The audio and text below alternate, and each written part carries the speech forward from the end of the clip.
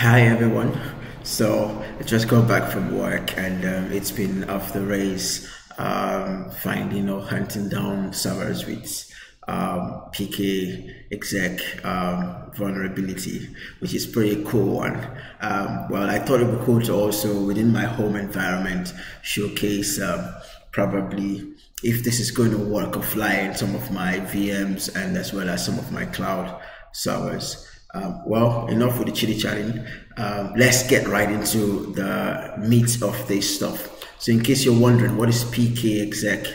On Linux, it's something which you'd always find, and the whole concept about pkexec is actually something related to maybe a policy kit that helps maybe the control system-wide privilege in a Unix or Linux environment. And how it does its job, it's basically provides an organized way for non-privileged processes to communicate with privileged processes. So let's say a user with non-super user privilege needs to execute a binary or do something. pkexec comes in the picture and try to create that interface for that to happen, creating the communication interface. It is also possible to use actually to execute command with elevated privilege using the command pkexec.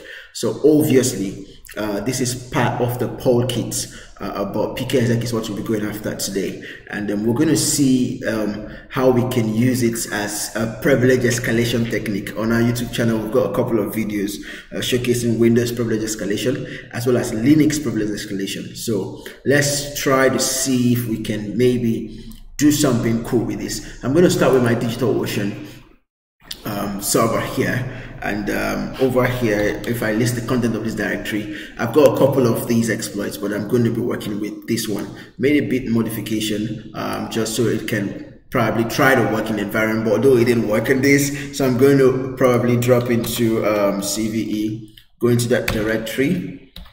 Over here we can see it's been compiled.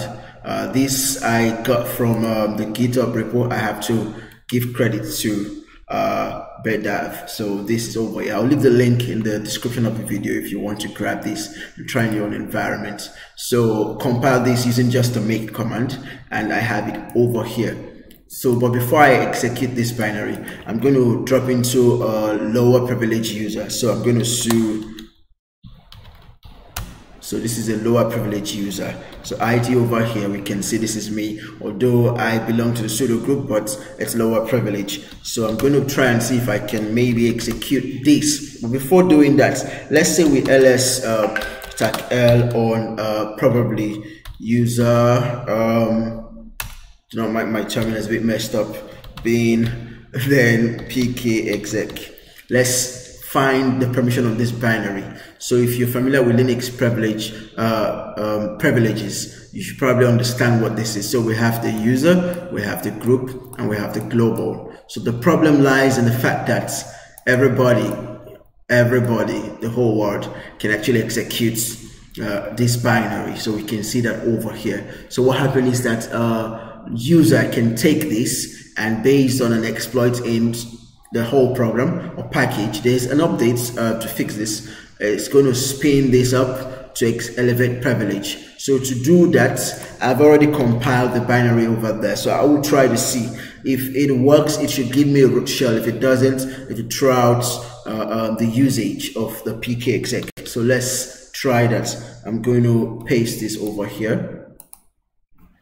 Okay, and try to see that. So you see this didn't run. Obviously this server is not vulnerable to this exploit. I'd also tried this one compiled.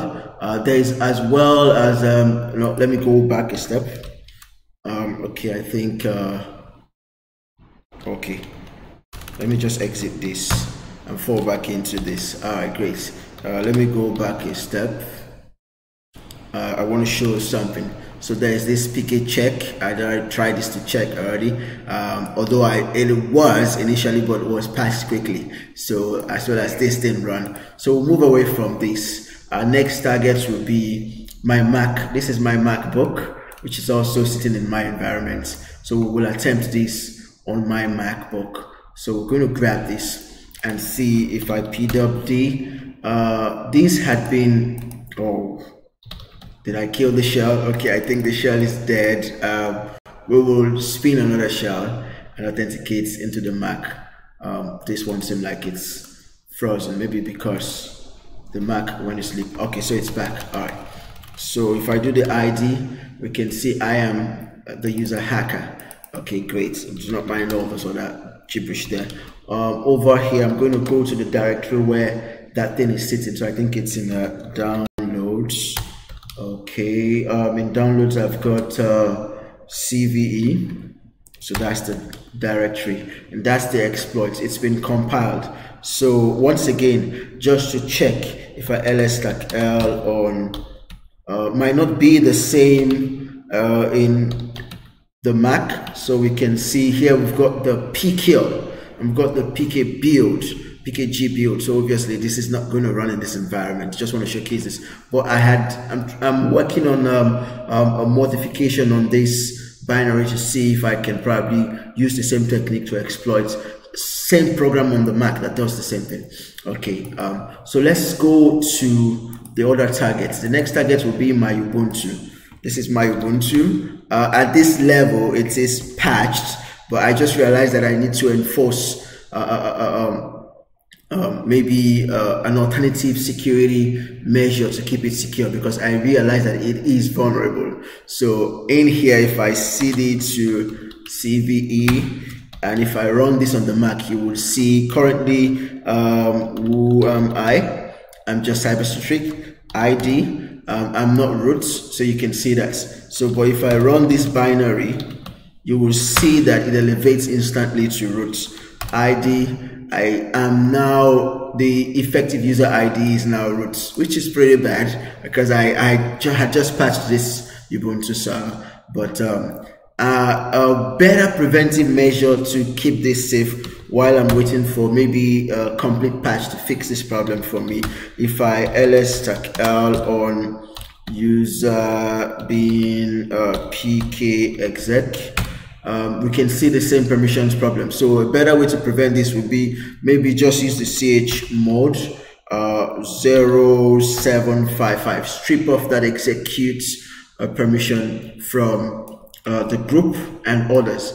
But the problem is that might get into a couple of problems. You might not be able to run some programs, certain programs. So, but if you're willing to go that route or take that risk, it's a pretty smooth way to go about this, just to keep it secure pending when this whole saga thing is over. Okay, so the last one I will be testing, we already see that my Mac is vulnerable.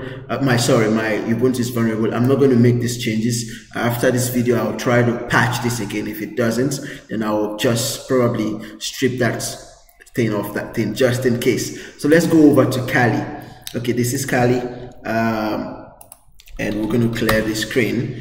I'm not sure it's in there. I'm just going to remove that CVE stuff. Okay, let me try to see if I can host this somewhere here. Sorry, and move this over. So I'll try to move the compiled program over there.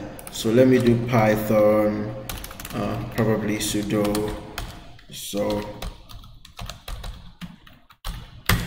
okay, Python 3. Let me use a Python. Updog would have solved this problem, but Python 3 http server 1990. Oh, sorry, wrong spelling. Fat fingers. Server. There you go. All right, so I'm going to go over to just verify the IP. Oh, this is still my MacBook. My bad. Okay, great. Clear the screen. ifconfig just to verify the IP address. Okay, so I can go and download that stuff. The name is CVE-2021. Okay, great. Let me go over to my Kali and then wget http. Okay, am I using 1990? Quick verification over here. Then the name is this. I'm just going to grab this. If this doesn't work, I'll grab the raw file and compile it in here. But let me see. Paste clipboard here. Let me try to download this. Okay, I think I was able to download it. ls stack l on this. Okay, maybe I may have to chmod plus x on the file CVE. Okay, so I will drop sudo su Kali. Let me switch to Kali and try to see if I can execute this thing in here. CVE. Okay, so probably I'll have to compile this. So maybe I'll have to download and compile this in here. So great. A good way would be to grab the C program. I would need everything. So let me try to see if I can copy everything over, compile, then run this. Okay, let me do a quick walkthrough of what I've done. So I staged up updog, took the file from my Ubuntu box into the root pkexec Kali directory, which is this, and this is the heat from the server. So I've got those files in there, and I compiled using the make. Great, so I have that over there now by running the make command. So now let's drop to a less privileged user and try this thing if it's going to work on this Kali. This has just been patched recently, so I don't know, but let's give it a shot. So let's su Kali, and over here let's see if we can run that binary, and voila. ID. Okay, so we've been able to update our privilege to effective user ID. We can still see the user ID is Kali, but the effective user ID is roots. If you want to understand more about this, check up on our YouTube channel. We've got videos explaining this. So over here we can execute everything. We can probably cut the content of etc shadow file. Who cares? All right, great. There you go. The magic. Clear the screen. Okay, great. So we have everything going on there for us, and that works pretty smooth. Okay, I'm going to have to tear this server down, probably because I've been able to expose the shadow file. So quick way to fix this. Let me exit this here. The same thing, if I do the ls stack l on etc, probably, sorry, user being pkexec, we will see the same problem, wrong permission, or not really wrong permission. In fact, we can see the sticky stuff happening there, the sticky bits, pretty the way it is. So a quick way to fix this would be to patch the server. If the patch is not available, once again, run that chmod 077, strip off the 0755, strip off the execute permission from group and orders or global. That will help keep it safe pending when there's a patch. But I'm going to exit this, and I'm just going to sudo apt get updates on this server. Who cares? And try to fix this thing as soon as possible. So this is where I'm going to wrap up the video. Stay safe on the internet. Check your Linux servers. Ensure that you're free from a privilege escalation vector. If you're in an enterprise environment, you want to run this at work. I was actually running this around the Red Hat enterprise servers. Found they were vulnerable and quickly patched them. Then also checking other servers, which is pretty important. You have to stay safe and catch up with. Do not try to catch up with security. You need to be a step ahead, which is very, very important, and build that layer of security as a better defensive mechanism to staying safe. Thanks for your time, and see you in the next recording. Bye.